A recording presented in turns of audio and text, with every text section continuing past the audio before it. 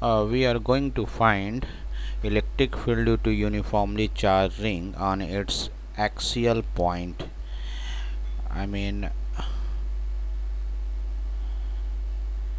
This is suppose the ring and it is uniformly charged. It means it has charge over its periphery, and total charge is uniformly distributed over its circumference, and its radius suppose is r.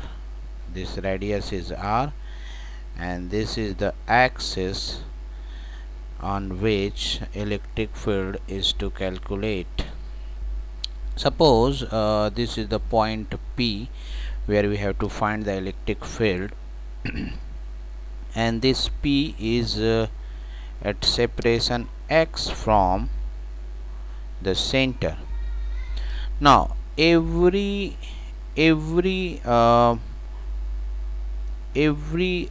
part of the charge, every portion of the charge of this ring will create some electric field at this point, and the vector sum of electric field due to all these charges at this point P will be the resultant field.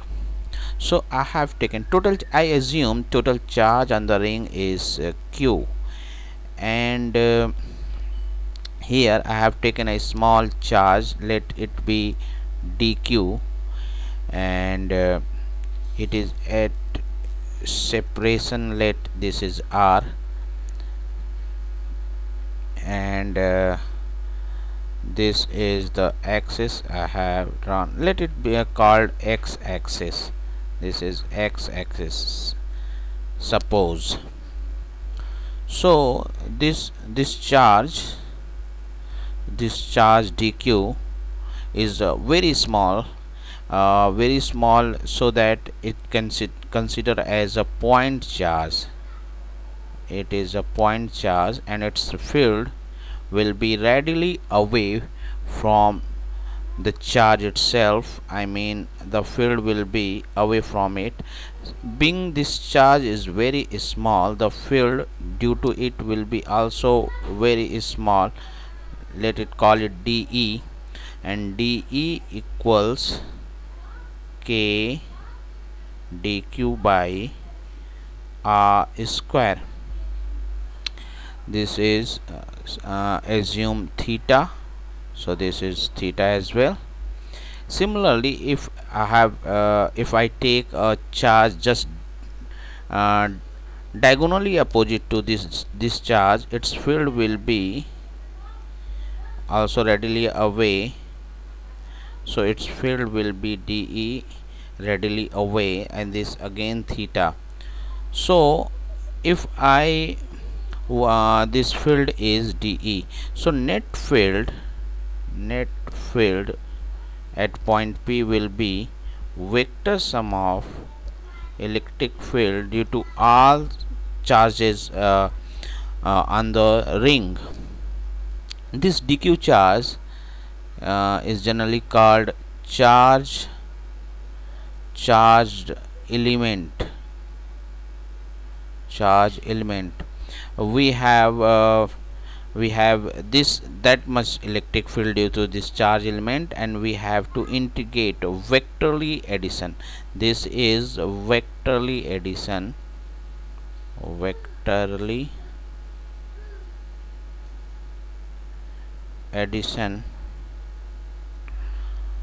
of all electric field due to charge elements. But if I resolve this field into two components, one along the axis, so this will be dE cos theta, and one perpendicular to the axis, dE sin theta. And if I resolve all electric field at point P, we have one component along the axis and one component perpendicular to the axis, and this ring is very symmetrical about its center, so there will be so much component perpendicular to the perpendicular to the axis and R will be in pair, so this will be cancelled out and we have to just add up the components of the field along the x-axis. So net field will be algebraic sum of x component of field of all charge element, I mean d cos theta. Here cos theta is for this triangle, cos theta is x by r. DE is d is here, d is k dq by r square, and cos theta is x by r. So this will be k dq into x upon r cube. I have to integrate all the field, taking every charge element on the ring, not leaving any element, because if I left any element the net field will be not the accurate one here. So k x and r cube, these are constant because for every charge element this is constant. So taking this out of the integral, k x by r cube dq, and this come out to be integration of dq means sum of all charges on the ring. So this come out to be total charge. So this will be k q x upon r cube. Now net field is k q x upon r cube. So what equals to r? What equals to r? R is under root r square x square. This can be written as r square x square raised to the power 1 by 2. So r cube equal to square x square 3 by 2. So this can be written as r square x square raised to the power 3 by 2. So this is the expression for net field on the axis of charge ring. Now we have seen the electric field due to ring on the axis is along the axis. This has charges on the axis. Is along the axis the field is if this charge is positive, and if this charge is negative,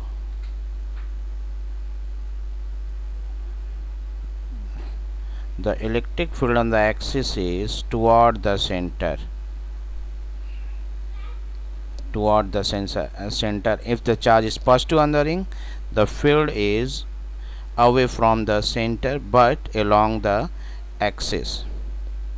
And we have seen the magnitude of electric field is given by k q x under root r square x square raised to the power 3 by 2. So this is the expression for electric field on the axial point. On its center x is 0, because we know x is the distance from point where field is to be calculated and from the center. So this is x. So if I'm interested for field on the center, x will be 0, and putting x 0 here gives electric field 0.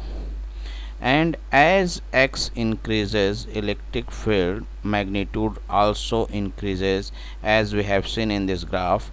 From center, O is center here, electric field keeps on increasing, and at certain distance equals to r by root 2 at x equal to r by root 2. Actually there's 2 point, one this side of the ring and one this side of the ring. I mean both side of the ring there's a point where electric field has maximum value. So one has to keep in mind that this is the distance from the center where field will be maximum, and as one move away from the center, field magnitude keeps on decreasing, and if we go far away from the center, this ring behave as a point charge. So if x is very large, I mean tends to infinity, so r square plus x square approx to x square, because this has to be neglected, and this expression can be written as kqx upon neglecting r, this gives to x cube, and this will be result in x square. So we have kq by x square. This is the same expression by a point charge. So if we move away from the ring, this ring behave as a point charge, and one have to remember that at separation at a distance from center equal to r by root 2, the field is maximum. How to get this distance? This is a simple method from mathematics called principle of maxima and minima, where field is maximum. We have dE by dx to be 0, so we have to differentiate this expression with respect to x, and equating dE by dx to be 0 gives x equal to r by root 2.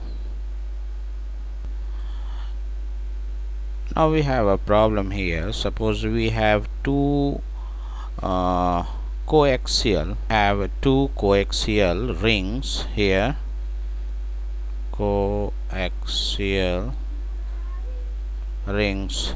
Suppose this has charge q1 and radius, suppose this has r, and this suppose this charge is negative charge q2, and this suppose has charge radius r, and we have to somewhere find the electric field on the axis.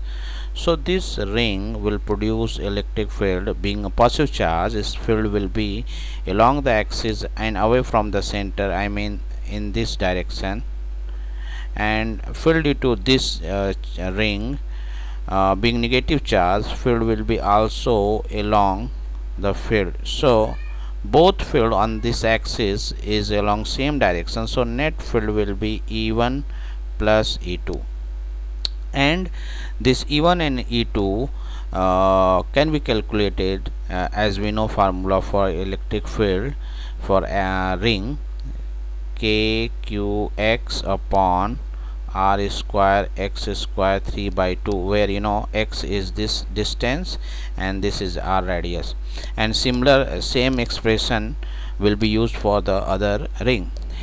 If the charge on the both are positive, in that case this ring, the other ring have also positive charge,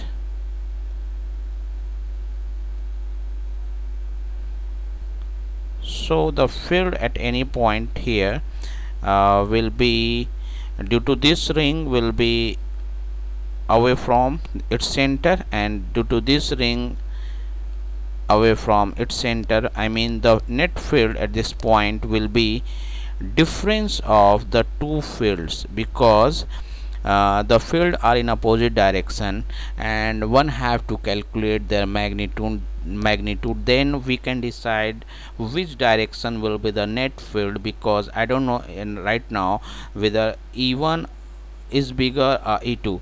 So net field will be equal to difference of E1 and E2, and that decide the direction of net field. But I want to emphasize here that the magnitude of field can be calculated by this same formula.